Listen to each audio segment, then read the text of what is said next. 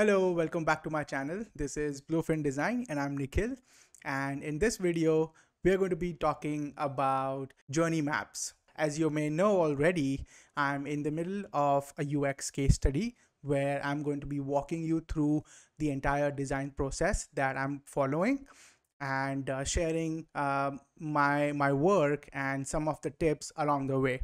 So if you haven't watched my previous videos, there's a link down in the description to the entire playlist where I'll walk you through my research process, the design process. Also, I'll be doing some testing along the way. So if you haven't already, please hit that like button. It helps me and motivates me to share some content and also helps the YouTube algorithm. And if you like this video, do share it with your network. And so let's get started. So as you all know, I'm working on a UX case study for language translation. And we're going to be working on the define phase of the entire UX process. And this video is about user journey maps. So let's get into it. What I'll be talking about in this video is what is a journey map, why to use journey maps, what are some of the components of a journey map, and some variations of journey map that may be in use in the industry, and they have some different meanings. So we'll get into that. And also I'll share some examples of good journey maps. So what is a journey map?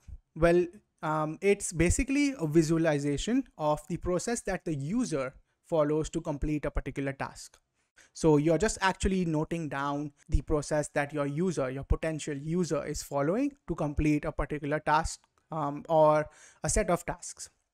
It's also called as customer journey maps or user journey maps. So it's basically the same thing. What they do is they describe the timeline of the user's thoughts and their actions to create a story which you can then actually share with different stakeholders. The entire timeline is broken into different steps, which we'll actually look into in just a moment. More importantly, why should be using journey maps? The reason is they force a conversation for the entire team to empathize with the user and understand their journey. When the team is able to create empathy with the user or empathize with the user, it's actually critical to understand and improve the user experience. So journey maps are really important for your team or the design team or the team which is working on that project. Journey maps also provide a clear and a concise and a memorable way to communicate the user's journey to the different stakeholders within your organization. For example, the product managers or the C-level executives or even the clients. So what journey maps are able to do is, as I mentioned, they provide a clear and a concise and a memorable way because it's visual and we're actually sharing and showing the entire journey of the user, right, within that one snapshot. The journey maps can also be used to make design decisions because it's important to remember, like, the journey of the user is basically driven by the data collected from user research. And so again, we are just actually making taking the entire timeline or the journey of the user and showing it in a visualized way. So it actually helps in making design decisions. So this is one of the example of like a good structure of what a journey map should look like. Again, credits to Nielsen Normal Group for compiling this image and the structure. So on the top, you can see that you can use, like, give a photo to that particular persona. So you can add a photo and give them a name. If you haven't checked out my personas video, there's the link in the description and also somewhere in the corner over here. So again, that persona, you bring that in over here. So you can see that on the top left, and you give some scenario, like what this journey is about, what the user is actually doing, and some of the expectations of the user, like while performing these tasks, what is the user expecting or what their goals are. And down below, you can see 4 different vertical sections. So these are basically the different phases in the user's journey. Not all user journeys have only 4 phases, so it's basically customizable. if you're able to break down the journey of the user in 3 steps or 3 phases or 5 phases, you'd make 4 or 5 or 3 phases accordingly. So the 4 phases here in this case are define, compare, negotiate, and select. So the current scenario is Jamie wants to switch their current mobile plan. So that's like that journey is actually broken down into 4 stages. What we fill in, like the information in there, is like the text you see, the number 1, 2, 3, 4, 5, 6, 7, etc. Those are the actions that the user takes. The chat bubbles that you see, those are the thoughts that the user may have, and you may have captured those in the research. And the wavy line is actually the emotional level compared on a corresponding scale, whether they are frustrated, whether they are excited, whether they are sad or happy, and so on. So within this one image, you are able to pack so much information. And that's not all. On the bottom, you can see that what may be some of the opportunities that you have or that the user has taken. You may actually note down those opportunities as well. So within this one image, you're actually able to capture the entire journey of a user with respect to that scenario. So now let's look at some of that components which we just noticed. So the first one, the persona, it's basically the actor or persona. It's the same thing. It's advisable to create the persona first and then come to the journey map. And so create one journey map for every user or every persona of the product or a service, for every scenario. So again, as you may have like 2 or 3 scenarios for your project. So you'd create a journey map for each scenario, and again, a journey map for each persona. The next component of a journey map is the scenario and the expectations. So as we saw in the example here on the top, you can see that there's the scenario and there's the expectations. So what the situation is that the user is actually in. So you mentioned that, and then some of their goals, like what are they looking for. These scenarios can be real if you're working on a real project, or an anticipated scenario, like, you know, if you're actually working on a new project, a new product altogether. Journey maps are actually best used for scenarios that are a sequence of events. So as we saw here, these like the journey is actually broken down into different phases. So if there's a sequence of events in that journey, journey map is actually the best example to best method to move with. The other component was the actual journey phases or the timeline, right? So they are the high level stages in that journey. And these like, as I mentioned, they vary from scenario to scenario. So some journey may have, like, you may be able to divide that journey into 5 stages or 3 stages. It's totally customizable. These phases are actually based on the data that is collected from the user research. It's not a good practice to actually assume this journey and make up a journey map just for the sake of it. The next component is the action, the mindset, and the emotions. So the wavy line, the number of the actions that the user takes. So this is like that component. Now, again, actions, as I mentioned, they are the steps that the user takes in that particular journey. The mindset is the user's thoughts or some questions they may have or certain motivations during those different phases. And emotions, as they say, they are actually just plotted as a single line along the journey based on the experience. So if they like the journey, like, you know, of using a product, they may be excited or they may be happy. So the emotions actually is the line. It gives a good picture of how the user feels using that particular product. The last one actually is the opportunities. So these may be like, you know, some of the insights that you may have gained from mapping this journey. Like, what are the gaps that you may be able to fill with your product.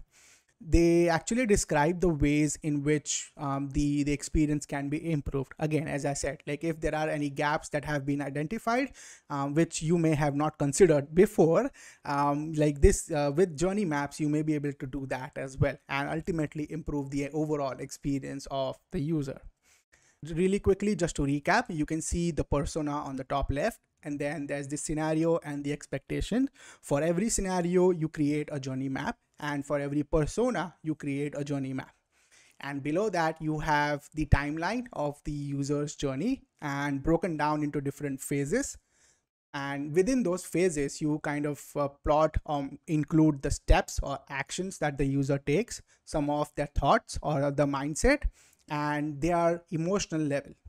And below that, in the end, you can actually mention some of the opportunities that you may have noticed while creating this user journey. This is a journey map that I created for a personal project of mine some time ago.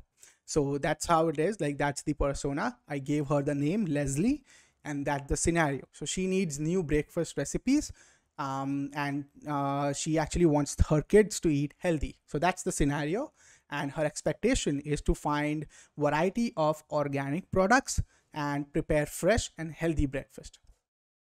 So again, I'm going to actually divide the entire journey of Leslie into 4 phases. So she's deciding what to make, then travel to the store or the grocery store, and then shop for different products, and again come back home and then cook. So next, I am kind of mentioning or laying out the different steps or actions that Leslie takes within each of that phase. And also here are some of the thoughts that she had, or some of the feedback or questions that she had. And this is the emotional level of Leslie while she was actually performing those actions. And this is the entire journey is actually based off of real research, field research that I did, talking to different users and then creating those personas. So what are some of the variations that I mentioned earlier? Some of the other maps that you can make and that you can actually use to depending on your project is an empathy map. So what an empathy map is, it's basically a graph or a plot basically divided into 4 quadrants, and each of the quadrant is what the user says, what the user thinks, what the user feels, and what the user does. This is based from user research, and you plot the graph of what they want to do. So again, this will help you build empathy with the user. What a service blueprint is, and service blueprint is basically a very detailed level of a journey map. As you can see here, the main phases or the main components of a service blueprint is obviously the timeline upon the top, as you can see, and then some evidence, some customer journey. So that's the journey map along the customer journey. And now they have some more information as well. Now this is actually divided into 3 phases because we have multiple actors within this service blueprint. So on the top we have the user, in the middle there is the front stage employees, now next we have the backstage actions, and then on the bottom we have the support process. So they are like, you are able to add the different steps and actually map out the entire journey of the entire system as a whole. And that's why it is called service blueprint, because this lays out the entire blueprint of how the system will work in accordance with the user or the frontline actors or the backstage actors as well. This is one more example of a journey map. And as you can see here, we have Eric, which is the persona on the top left, and then there's the scenario. He is actually an emotional car buyer, so he wants to buy a car. That's the scenario. There are some expectations that Eric has, and again, this is actually image taken from Nielsen Normal Group, so the credit goes to them. And now you can see here that his journey of buying a car is actually divided into 5 phases. So considering to buy a car, exploring the options, comparing those options, testing some of the items that they have, like that Eric may like, and then again negotiating a deal to finally purchase a car. They have also laid out the actions that he takes, and again there's some more additional detail, like what device or what medium is Eric using. Is it a mobile device? Is it a laptop or a computer? And finally, testing is basically to take an actual physical test drive. They've also mentioned some of the mindset, some of the thoughts, and some of the questions that Eric has. And again, there's the emotional graph. So you can see that within the compare phase, Eric was really confused and going just in circles And that is clearly noted here in that emotion graph. So much information is packed within this journey map, and it's a good tool to use to compare and communicate the user research with the stakeholders. So that's all for this video. If you liked it, please hit that like button. It really motivates me to see how much you like my videos. If you have any questions, just pop them down in the comment section. I'll try my best to answer to each and every one of them. If you want to book a call and talk to me about anything that's on your mind related to user experience, whether it's a new project that you're working on, or it's your capstone project for college, or it's a thesis project, or if you want to gain any feedback, I'm open to talking to you. Do subscribe to my channel. It really helps me. Share this video with your network so more people can benefit from this video. Thank you so much.